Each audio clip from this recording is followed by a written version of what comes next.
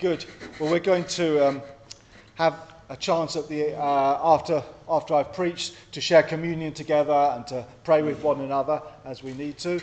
So we'll be coming back to that. But this morning we're going to continue our look at the Sermon on the Mount. In particular, the start of the Sermon on the Mount in Matthew 5, where Jesus announces those series of statements about how blessed the people of God are. And as we saw last week, these Beatitudes, as they're called, or blessed or wonderful, and that's another translation of the word, blessed or wonderful sayings, they're describing the values of the kingdom of God and of those who live in the kingdom.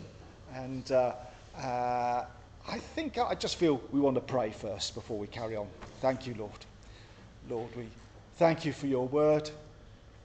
We believe you're going to work in our lives, work in our hearts. You're going to speak to us. Lord, thank you for the faith you've given us. Lord, we pray, increase that faith to receive your word and take it on board and live out what you're saying to us. Lord, we ask in your name. Amen. So as we're taking these values on board, we're becoming more trained and more discipled, and more like our teacher Jesus. Like our theme verse for the first part of this year from Luke 6 verse 40, the student is not above the teacher, but everyone who is fully trained will be like their teacher. And we're being trained to be more and more like Jesus. So let's read again Matthew 5 verses 3 to 10, which I've put them up there for us as well. He said, "Blessed are the poor in spirit, for theirs is the kingdom of heaven. Blessed are those who mourn, for they will be comforted. Blessed are the meek, for they will inherit the earth. Blessed are those who hunger and thirst for righteousness, for they will be filled. Blessed are the merciful, for they will be shown mercy. Blessed are the pure in heart, for they will see God. Blessed are the peacemakers, for they will be called children of God. Blessed are those who are persecuted because of righteousness, for theirs is the kingdom of heaven." Now, when we looked at these last week, we saw how they were such a reversal of the way the world generally thinks. Especially when we saw the comparison that Luke makes using these same sayings in Luke chapter 6. And you remember I put this up last week. We see here it says, "Blessed are you who are poor." And then Luke goes on and says, "But woe to you who are rich. Blessed are you who hunger now, but woe to you who are well fed now. Blessed are you who weep now, woe to you who laugh now. Blessed are you when people hate you, woe to you when everyone speaks well of you." And we saw how that Jesus is almost like making this comparison. Which would you rather be? Poor, hungry, sad and hated? Or rich, well-fed, happy and popular? Yes. The trouble is, guess who turns out to be blessed? It's the complete reversal of what we would expect and what we think, and certainly the reversal of what the world thinks. And last week we began to unpack this by looking at blessed are the poor in spirit, for theirs is the kingdom of heaven. So today we're going to look at a couple of the other sayings. But before I start on that, I want to try to answer, what is Jesus doing here, speaking out these sayings, and why is he doing it in this way? These sayings come across as a sort of statement of intent, a sort of announcement or a proclamation, don't they? It's a bit like politicians' 5 pledges for the next election type of thing. As we said last week, we can see this as a Christian manifesto. We can see it in that way. It seems to be a setting out of a plan of blessing, or a statement of how blessed we are. Why is Jesus doing it this way, and what's it all about?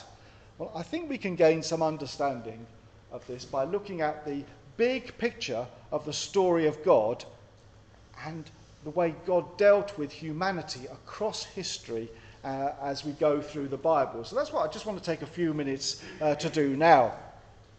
So first of all, we're going to look at the old story in the book of Genesis.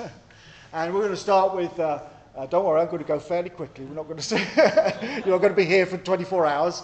We're going to start with the man Abraham, called by God. God's promise to him that God would make him into a great nation, and that all people, that all nations would be blessed through Abraham and his offspring. The problem was he was a pagan moon worshipper. He had no children and his wife was barren. And they were getting older and older and older. But still, the promises held good. And Isaac, the promised child, was born. Miraculously, a miraculous birth. They were so old. They should not have been able to have children. And later, not only that, but later Isaac was received back, as it were, from the dead. As he was about to be sacrificed, just as he was about to be killed on the altar, God provided a sheep or a ram to take his place. And Abraham received his son back to life to fulfill the future plans of God that God had promised. Isaac then had two sons, Jacob and Esau. They were twins, but Esau was born just before Jacob. But Jacob was the anointed chosen one. And Jacob was to have 12 sons, a motley crew of the good, the bad and the ugly. But amongst them was Joseph, who was sold as a slave by his very own brothers and ended up in Egypt. But God's hand was with him there all the time. And following a severe famine, the whole of Jacob's family ended up in Egypt as well, having received enormous blessing and favour because the hand of God was on Joseph. And it was there that those 12 sons really became the fathers of the 12 tribes of the nation of Israel. You also need to remember that Jacob's name was changed to Israel. So Jacob became Israel, and his sons became the fathers of the 12 tribes of Israel. But as the years passed, those Israelites became slaves in Egypt. They were despised, they were hated, they were oppressed by the Egyptians. They needed rescuing and delivering out of Egypt. And God raised up an anointed deliverer, Moses, who was said to be the meekest man on earth. And God was going to use him. He was going to be the deliverer, rescuer. It's interesting that that word meek appears in the Beatitudes as well. And through a series of plagues and interventions of God, the whole nation of Israel was set free as the angel of death passed over the houses of the Israelites. You remember, some of you will remember the story. Blood was painted on the doorposts of the houses.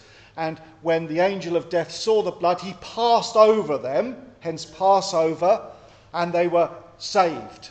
And they were not subject to judgment, which is part of the origin of the communion that we're going to be taking later on. And they left Egypt. They were pursued by the enemy, but they left. And they came to the Red Sea, hemmed in by the Red Sea.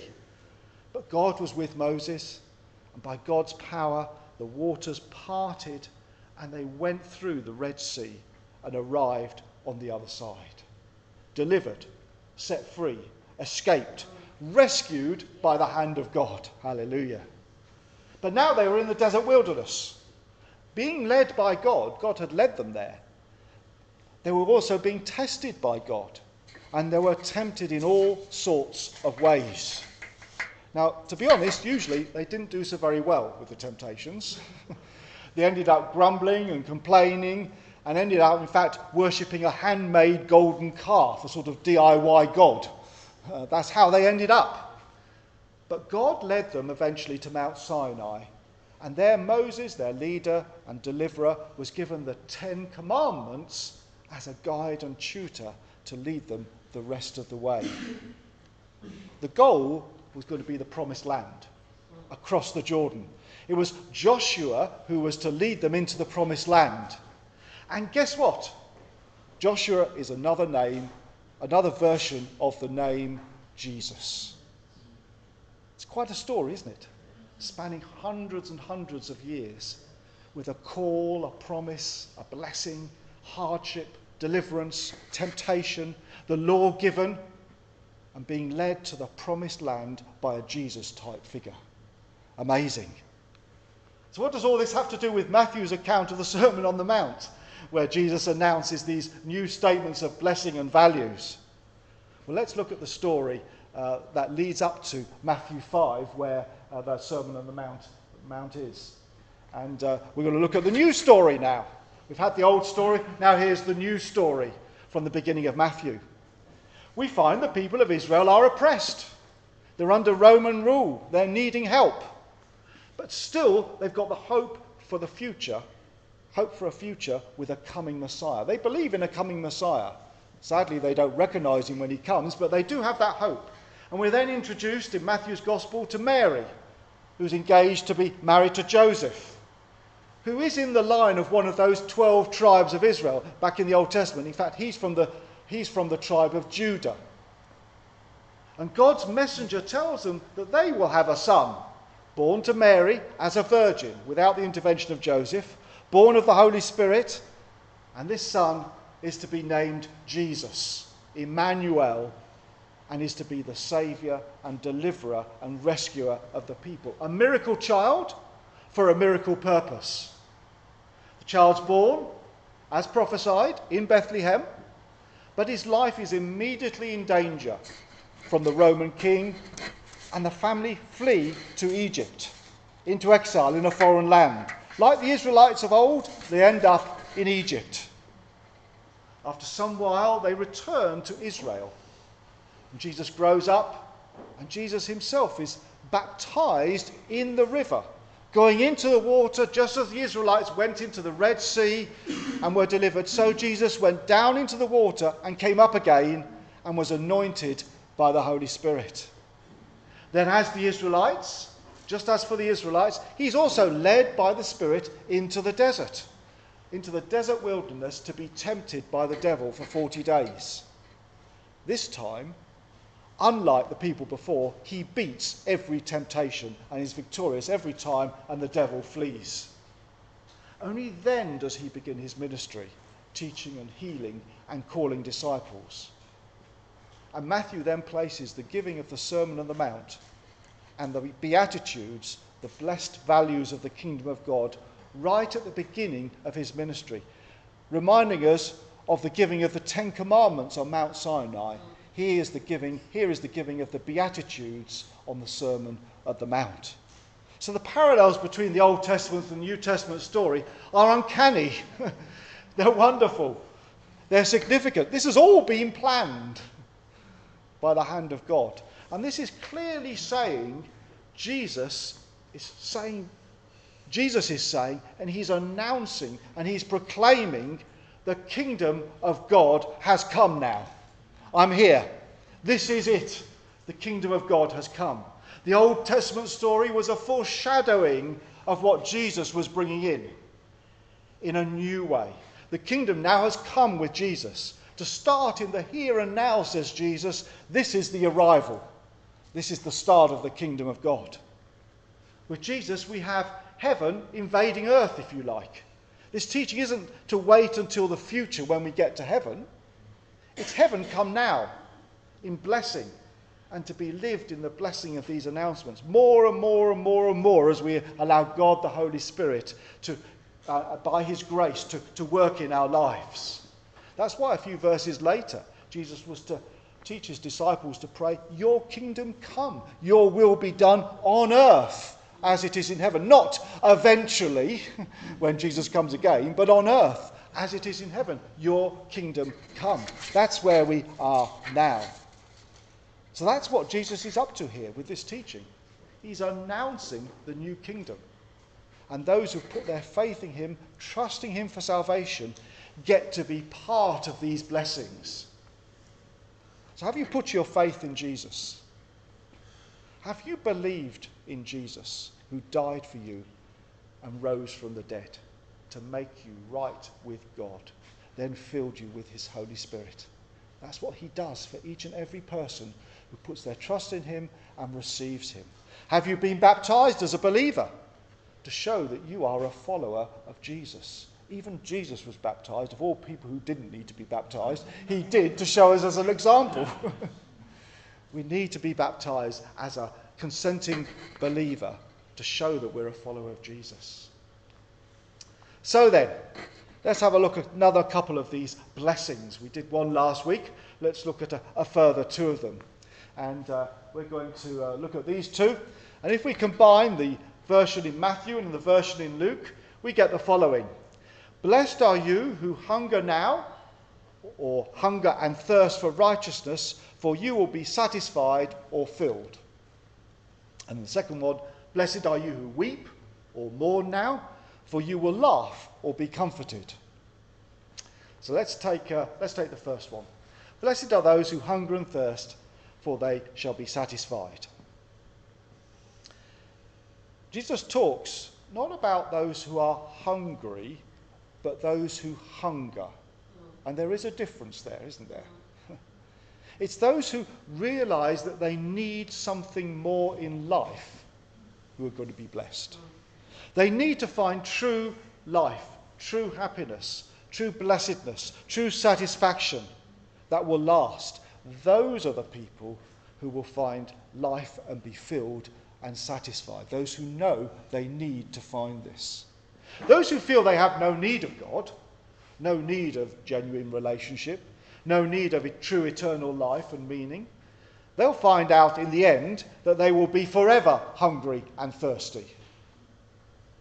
Our society is driven, isn't it, by what we can have now, what we can get now, whether it's things, whether it's experience, whether it's short-term relationships, or the quick fix of food or drink or drugs or sex or whatever. It's all about now, what we can get now. But Jesus offers the true eternal life of knowing him and coming into a relationship with our Heavenly Father. This is worth everything, worth hungering and thirsting for. It's like the little parable, such a small little parable this, that Jesus told of the merchant in Matthew 13.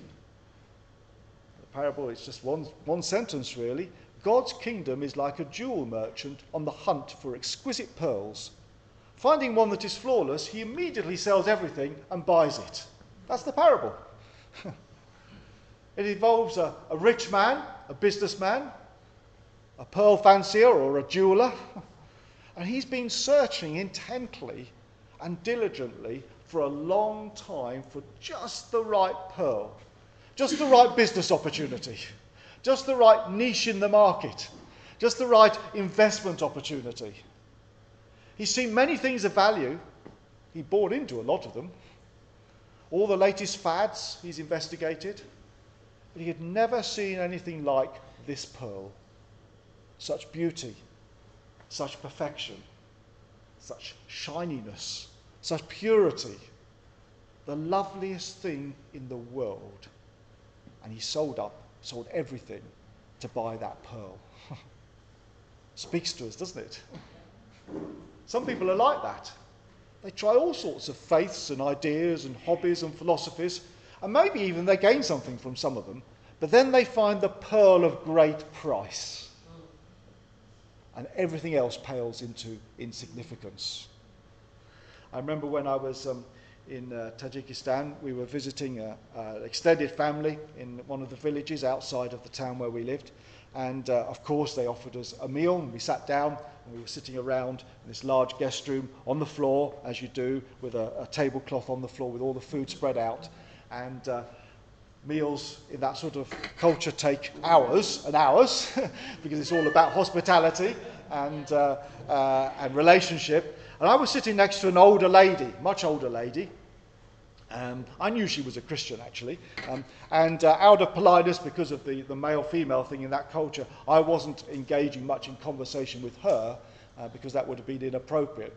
But she started to engage in conversation with me, so I was able to respond to that. And she said, "Oh, Brother David," she said, "you know, I used to be one of the teaching women of Islam in the village. My job was to go around the houses to all the women and to teach them about Islam.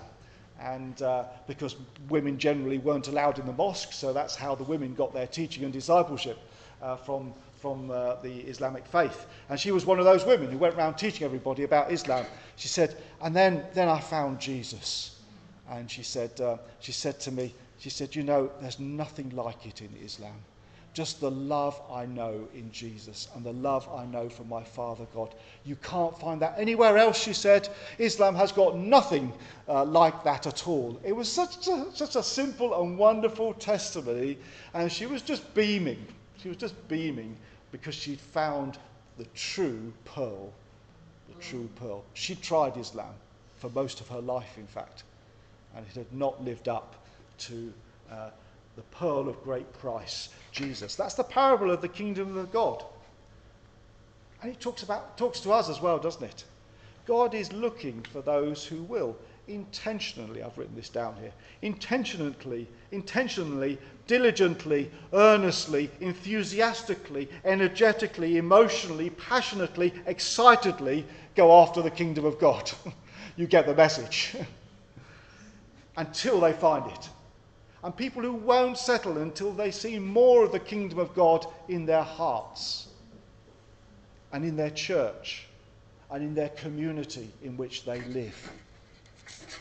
There's a sense in which we will always be unsettled because there is always more. There's a right way of being unsettled and a wrong way of being unsettled. If you know your peace with God, you can be unsettled in the sense of you want more. You want to know more of the love of God. You want to know more of the peace of God. You want to see more of the kingdom of God in your life, in your church, and in your local community. Have you set your heart on the kingdom of God? Is God your priority, what you seek after in your life? To know him more. That's the way that leads to eternal security and satisfaction. This neatly leads us on to the leads us on to the next blessing. Blessed are you who weep or mourn, for you will laugh or be comforted. And you think, well, how does this work?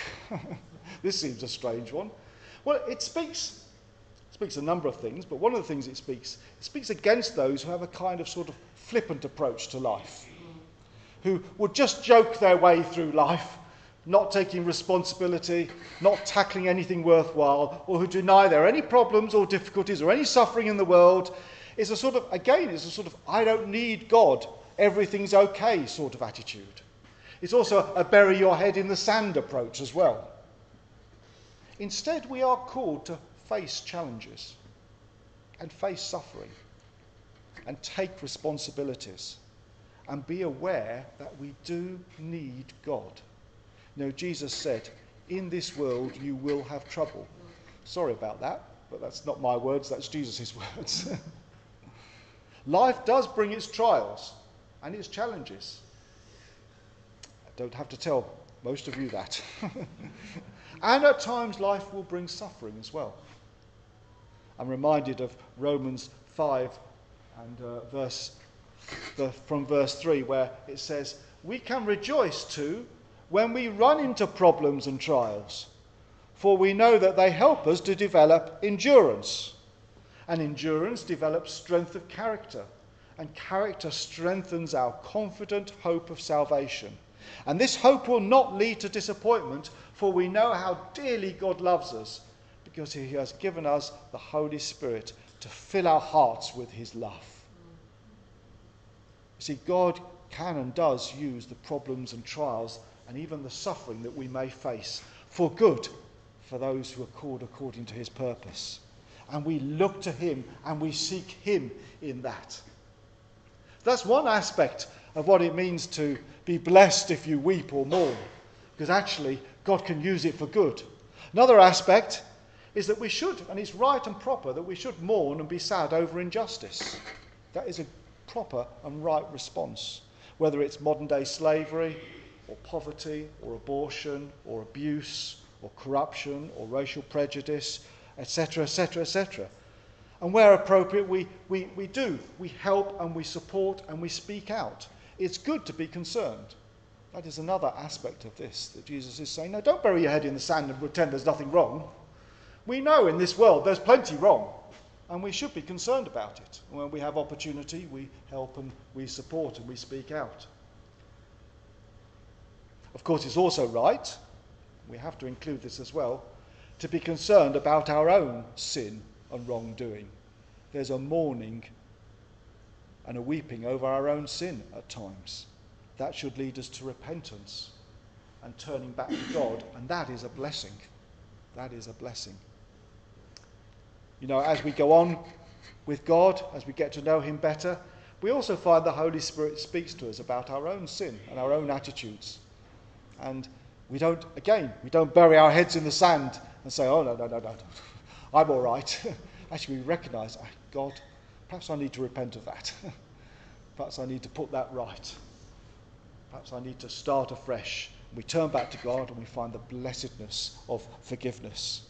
So when we face challenges and sickness and injustice and sin with a right, realistic, humble and, if necessary, repentant attitude, we'll find the blessing of God. We'll find the comfort of God. We'll even find a holy joy in knowing that God is with us. For most of us, God loves us, well, all of us, God loves us far more than we love ourselves. All of us, definitely. God loves us far more than we love ourselves. We need to appreciate God loves you. And that means he likes you. He doesn't just put up with you. As I said before in a previous you're not the awkward one that God puts up with. God loves you. And he likes you. And yes, there's sin. Yes, there's background. Yes, there's baggage. But God forgives. I think the challenge is to have such a secure relationship with God through Jesus Christ that we face these challenges and problems of life, whether it's our own issues or those of the world around us, but we face them with faith and perseverance and endurance and commitment to find God's comfort and support and hope and joy. Jesus promises that. I'm reminded of my friend David Greenaway, who some of you will know.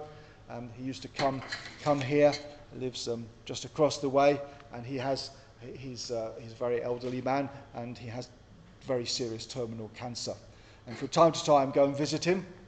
He prays for us every day, by the way, as a church. Every day he prays for us. He always asks after you, and he says, please give my love to the church, so I'm giving that now.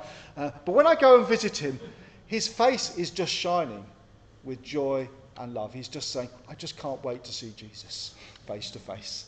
He said, I've got to go through this. Well, it's not very nice, and it isn't very nice. And I always pray for peace and comfort for him, and that God will take him at the right time. But he's got such a joy in his heart that it shows on his face. And it is just amazing. He's finding the truth of those words, blessed are those who mourn, for they will be comforted. And he laughs as well. Hallelujah. Let's summarise a bit before we respond and take communion together. Jesus is announcing the kingdom of God. He has arrived, and the kingdom has arrived. And we're invited and welcomed into God's kingdom. Have you received Jesus? Have you made him your Lord and Saviour and turned to follow him, putting your faith and trust in him completely? Have you been baptised as a follower of Jesus, showing your deliverance and trust in Jesus? The kingdom has values that are so opposite to what we expect. They sort of pull us up short. And they challenge us to put all our eggs in the one basket of God's kingdom. Have you set your heart on the kingdom of God? Is God your priority? What you seek after in your life? To know him more. That way leads to eternal security. And can I ask the question, how are you developing your relationship with God? 3 prime ways. In community and fellowship, that's how we develop our relationship with God. In prayer, that's how we develop our relationship with God. And in knowing his word. And then in obedience to his word, of course. Those are the 3 areas that we need always to be involved in and seeking, because that's how we develop. Do you know your security in God as a child of your heavenly Father? So that when challenges arise, and they will, you are secure and face things with faith and hope, even in the dark times, with deep roots in God, maybe repenting of sin and wrongdoing where necessary, caring caring about injustice and wrongdoing and seeing where God leads you in that. Finding the comfort of God in trials and sufferings, whether they're big major things or whether they're apparently not so major. But knowing that the joy of the Lord can be your strength. Blessed are you who hunger and thirst for righteousness, for you will be satisfied. Do you believe that? Yes. Blessed are you who weep or mourn, for you will laugh and be comforted. Do you believe that? Yes. Really? Good. Excellent. Let's pray.